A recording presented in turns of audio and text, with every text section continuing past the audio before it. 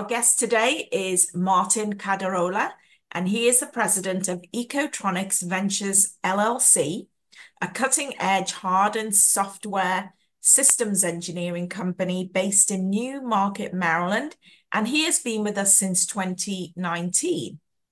Ecotronics Ventures specializes in telecommunications, weather research, and unmanned aerial vehicle industries. They've earned a stellar reputation, and the company has secured multiple contract awards over the years, including providing drone surveillance services and Lidar support for clients such as NASA and Howard University. Martin collaborates closely with his APEX Accelerator counselor, Richard Paden, to achieve his ambitious government contracting goals. Thank you for joining us today, Martin. Thank you, Yasmin. It's a pleasure. Great. First of all, kudos to you for getting those contracts. It's not easy getting a contract with Yes, places such as NASA. And working with thank you. drones is something most people have heard of in the military, or they've heard of the small ones that you can buy in the stores, but yours Mm. is a little different. So tell us a little bit about how that came about. Let's go back a little bit and talk about your career background and what you did before you decided you wanted to get into this line of business and sell to the government. Of course. Well, thank you. Well, I think it all started when I wanted to become an astronaut at age 4 back in Buenos Aires, Argentina. And over the years, even though I didn't necessarily plan to become an astronaut, I did end up being here, going through a master's program at the University of Maryland, Baltimore County. And then the opportunity came up to work in a Lidar laboratory at the physics department. And that's when I said, yes, I'm going to participate in this uh, department. And that's how I got my master's. And over the years, well, I became a university employee. And then I needed to, um, well, realize that I really wanted to start a company. And I did in the year 2000. With Ecotronics. And well, and then Ecotronics comes from this combination of using technology for the environment and to help the environment, right? So I've always been interested in about the things like air quality and measuring things in the air. And obviously, I like flying. And so in 2013, when I wanted to start a new type of product line. I said, well, I think drones is the ones that we should be focusing on, and we did quite a bit of work in the sort of the payload side. Basically, this is where you put sensors on the drone to measure things in the air, and and so that's how we got to this thing that we call environmental sensing um, solutions that we use in unmanned platforms. That's interesting. You had the little dream, the dream as a little boy of being an astronaut, and then you actually tried to move in the direction of working in science and tech, and you've actually achieved, part of that by working in this industry, which is amazing because a lot of people will abandon their childhood dreams of what they want to do, but you continued on that path. What do you think that your experience has been like with government contracting, especially with esteemed institutions like NASA and with Howard University? How has that sort of shaped the growth trajectory of your company? Well, I think the what's been interesting from the personal and the professional development has been at the end of the day interacting with people that need help, and then one being able to explain and project what you can do for them to solve a problem. I think all the things that we have these days, social media um, around, and it helps to communicate the value propositions of whatever a business has. But at the end of the day, one has to be able to communicate in person with a person that is in need of help. And I think NASA, like any other institution, once they like what you have and you're responsive and perform what you promise to do, then it only grows from there, really. I mean, I've been lucky to have found people that have been supportive of the business. This is from the early years in 2000 all throughout to date. And people, I think when they see like you have a vested passion for what you are offering, they actually enjoy seeing that and they actually support you in a way of a contract simply because we're solving the problems that they have, and it's nice always to interact with them that way. Okay, great. So when I Mhm. spoke to Richard, when he recommended that we chat with you, he said, ask him to talk about doing the drone surveillance in, I believe, New Mexico. Yes, in the Gulf of Mexico. Oh, Uh-huh, the Gulf of right. Mexico, sorry. Yes, I will So tell you explain exactly what it is. explain Yes. exactly how that came about. Yeah. So NASA launched weather satellite in April last year, a satellite called Tempo. This satellite is meant to observe sources of air pollution in North America. And the satellite is in operation and everything works fine. But at the end of the day, there's this process in satellite measurements that require measurements from the ground and even measurements from a little bit above the ground, as in, let's say, 400 feet from the ground. So NASA is conducting a campaign there in conjunction with the Department of Interior to observe emissions from oil platforms around the Gulf of Mexico. And so we were hired to provide some sort of, let's say, carrying a NASA payload to fly around these platforms, of course, from a safe area, away from the platform. And we're going to do this for 2 weeks. Yeah, this is going to be in June. Wow, that's exciting. It And is. then you told me about technology I've never heard of, which is called Lidar. Lidar, right. And that's what you delivered for Howard University. Could you explain it in sort of layman terms what that is? Of course, of course. So LiDAR is used to basically create measurements as a function of altitude from the ground all the way up, right, to up to 10 kilometers. And weather scientists use this information to study how the atmosphere behaves, how the clouds behave. When you have a cloud front, for example, what does a cloud front look like if you were to cut the atmosphere? Like if you cut a piece of beef, you can see like well, this is all physics, right? So cold air is denser than warm air, and you basically see like a drop in the same way you see a drop of water on a table. There's a round curvature. Well, you can see this on a LiDAR system because we are looking at concentrations of water, vapor, and concentrations of nitrogen in the air. And the process of obtaining this is as simple as shining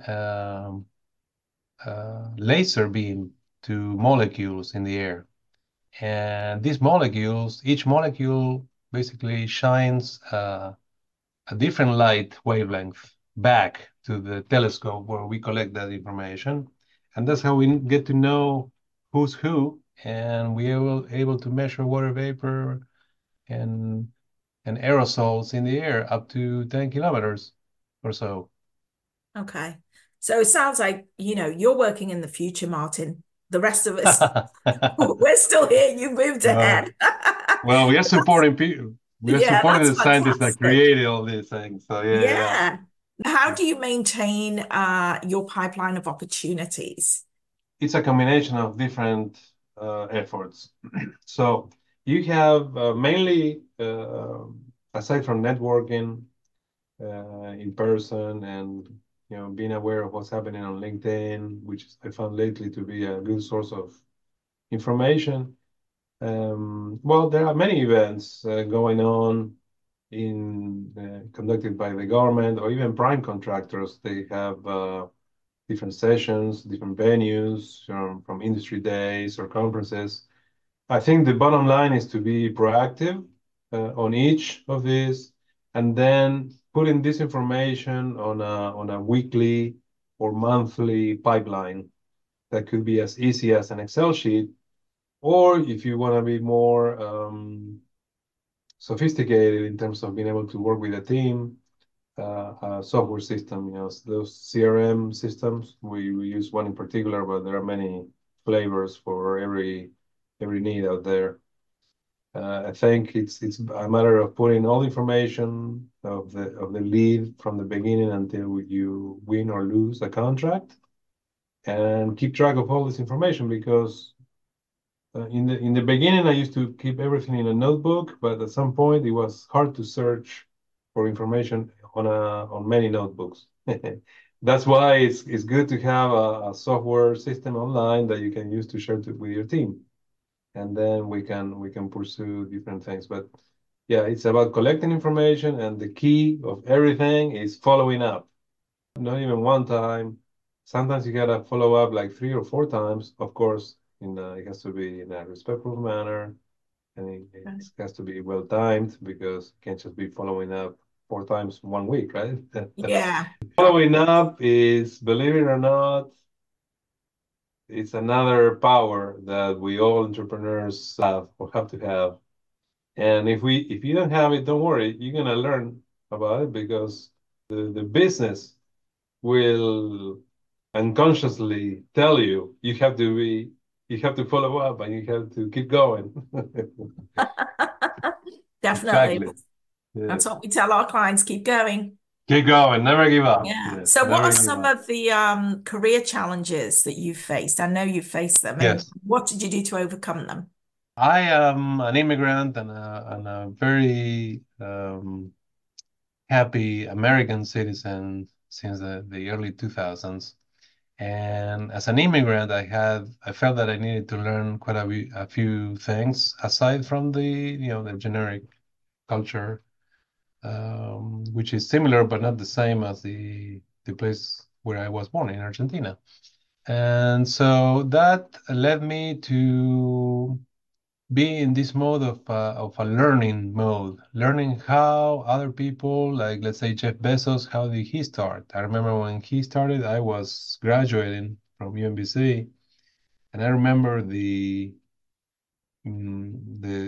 don't know, complaints or criticism about, well, Amazon is not making any money. And I remember seeing this guy, single desk, which was made out of a door. And so I used that sort of learning energy to learn about what other people did here in the US to grow their company.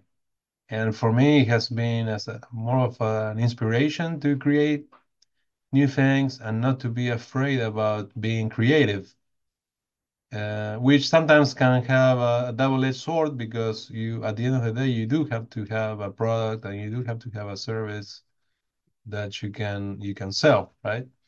But I think those are the challenges that I had to face, learning how to think in kind of the business type of thinking, which other countries, well, I think they are now much better, better positioned to do this, because back in the day, we didn't have internet. So we had to learn everything from reading magazines or talking to people that came across our lives.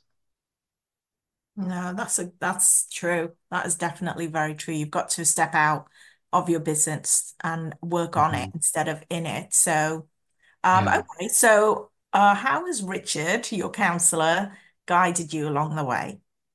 But Richard has been a wonderful person, and a caring professional, really, who has really delivered on all and above what Apex is or was meant to create.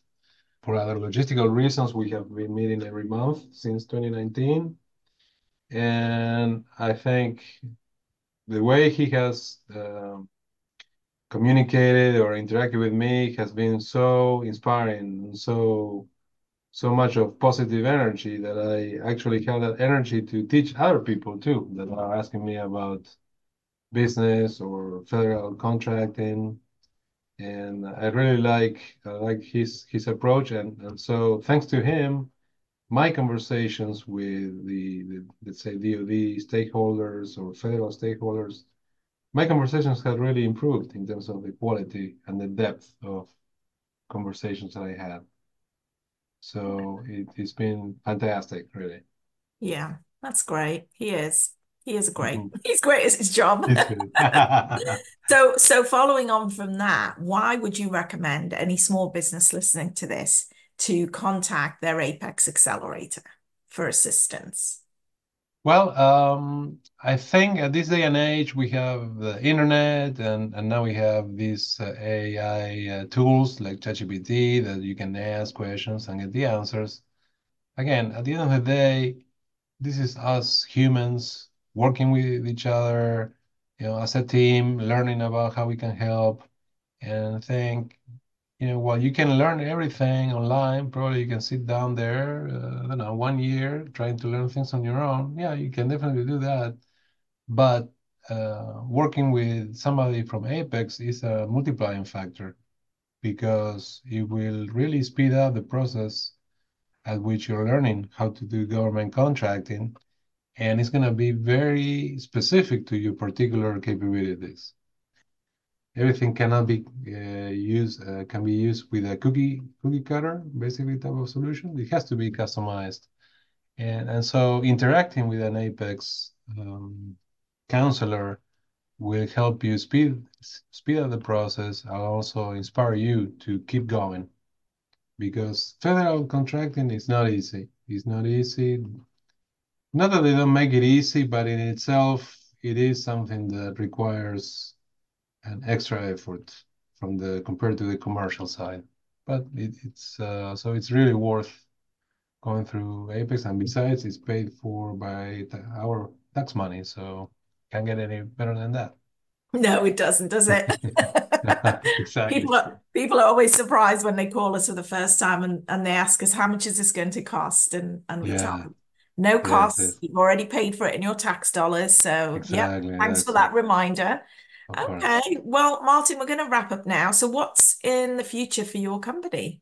Where do you see Oh, thank Ecotronics you. going in the next 5 to 10 years or so?